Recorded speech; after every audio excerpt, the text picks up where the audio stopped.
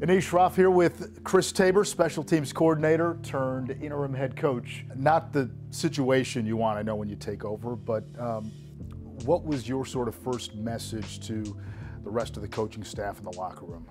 The message was we have a job to do, and we're all pros, and we have to handle ourselves like pros. It is a tough spot. You know, you haven't won as many games as what you wanted to. You've had some injuries and those things, but it has to be next man up. And I expect you just to do your job at the highest level, and it's my job to help you achieve that. And if we can work on that together, then we give ourselves a chance to put ourselves in position to win. When you go back to last year being in this position, what did you feel changed that allowed the Panthers to get on a bit of a run? You know, it's hard to say because I think when you comment on things like that, I think you're maybe saying negative things about what happened previously, and I never like going there.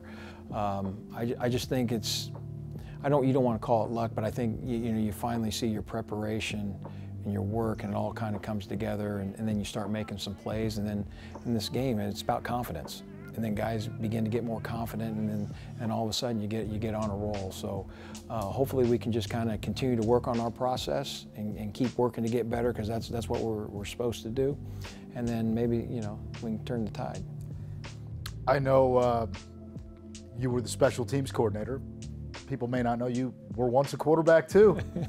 Tell us about playing quarterback with St. Benedictine College. Benedictine College in Atchison, Kansas. It's home of Amelia Earhart, actually, right there on the Missouri River. But I grew up as a coach's kid. My dad was a longtime high school football coach in the state of Missouri, and God rest his soul, he's in the Missouri High School Hall of Fame, and really my idol. He actually coached Mike Rucker. In high school, yep, and I've known Mike since he was little, and obviously turned out to be a great player and, more importantly, a great person. But I just always wanted to be my dad, and that's really what I strive to be. And I hope he's looking down from heaven right now and smiling. But I had the opportunity to play quarterback at Benedictine College, and it was a small school that had a lot of success, and I played for a great legendary Hall of Fame coach and Larry Wilcox, who just retired a couple years ago. But I knew I wanted to get into coaching, and that place allowed me. I had an opportunity to play and have some success, and had made great friends. My wife went to school there and everything. So it was a great place and neat deal. You mentioned your dad being that first coaching influence. What are a few things you took away from him that have helped you as a coach? Oh, simple. The one that resonates with me is being on the front porch on a summer day, kind of hanging out, and one of his former players who had graduated, may have been in college or is a grown man now, stops to say, "Hey, where's Coach? I want to see Coach." And as a kid, I said, boy, my dad really influenced somebody. So I saw my dad make relationships with people. Forever a coach. Forever a coach. Yeah, that's exactly right. And that's what I took from it. I love football, I do, but I love the relationships that you build with the players, because really at the end of the day, if I see a player 20 years down the road, we're not going to talk about a game. We're going to talk about those moments in the meeting room, in the cafeteria, those type of things that brought us together. And to me, that's what's neat about coaching. This isn't your first head coaching opportunity either.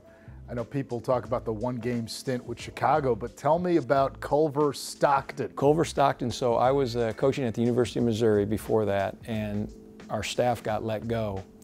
And so I decided, I've always wanted to be a head coach, and this opportunity came. Small school, and they hadn't won in 20 years. And we went and turned it around in the first year. And to this day, I will probably always say one of the greatest learning moments I'd ever had. And those kids that played for me. What did you learn? I learned how to be a better coach, how to handle people better. I was a young coach, probably full of fire and brimstone, and trying to you see some coaches that yell and they think that's coaching. That's not coaching.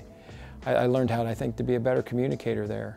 And those kids, boy, they played their tail off, and they were a fun group to be around. And it's fun, going back to what we're talking about, it's fun to hear from those guys.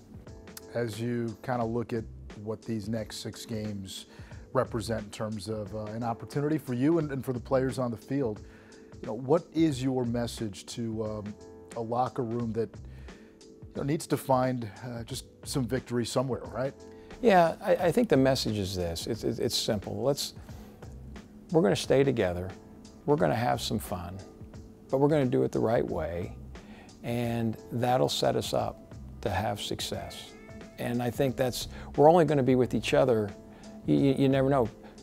Players go, coaches go. But this is our one time together, and let's not lose sight of that, and let's support each other, and let's go. Chris Tabor, thank you. Thank you. Appreciate you.